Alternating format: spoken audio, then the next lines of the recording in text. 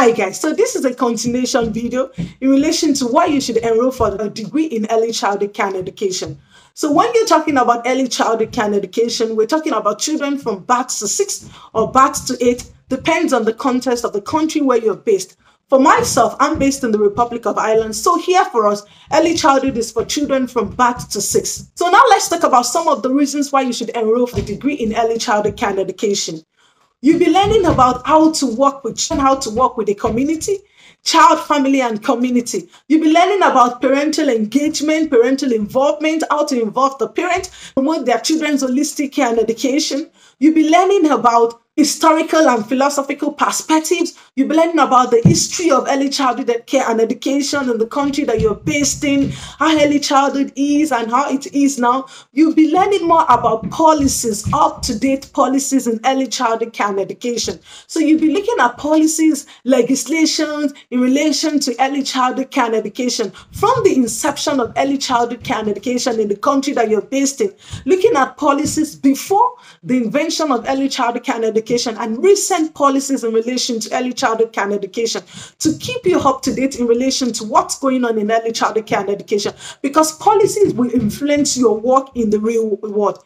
I often say to people that in early childhood, you're going to be driven by policies. Policies tells us what to do, the adult ratios, how the children should be fed, how to promote holistic care and education of these children. All of this is being driven by policies. So you'll be chewing policies a lot. You'll be learning the in and out of policies and how you can apply this into the real world situations. It's not just all about learning about the policies. How are you going to apply them into real life situations? So you'll be learning about this. You'll be learning about creative art, how to be creative. You know, in the real world, when you're working with young children, you have to be creative in relation to ideas. You'll be teasing out all of this, implementing your creativity skills, which has proven that we're all born with skills, which include creativity skills. So when you enroll for that degree in early childhood care and education, you will be utilizing your creativity skills, which you'll be applying in real life situations. You'll be learning about how to, use settings, how to work as a member of a team. All of this is part of what you're going to be learning when you enroll for the degree in early childhood care and education. There's a lot that you stand to gain when you enroll for the degree in early childhood care and education.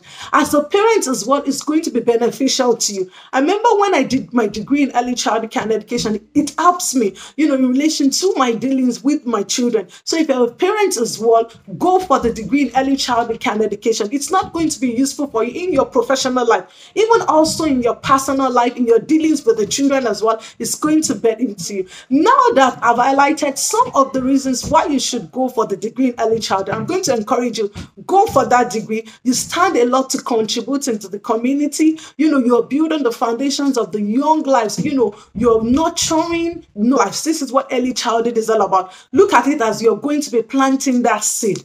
You're the first point of contact that the children will come in contact with apart from their home. So you're going to be planting that seed. You're going to be building that foundation for others to build on. So I'll encourage you to enroll for that degree in early childhood care and education. And if you find this video helpful, please kindly subscribe, and not just subscribe, turn on that notification bell so that whenever a new video is being dropped on this channel, you'll be the first person to be notified. And until I come your way next time, stay safe and mind yourselves for now. Bye.